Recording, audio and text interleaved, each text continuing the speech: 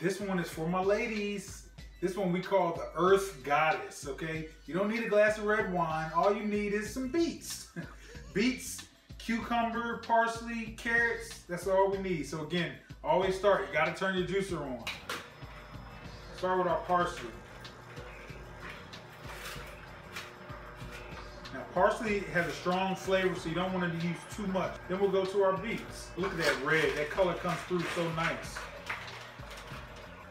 Next is gonna be our lemon. Our celery.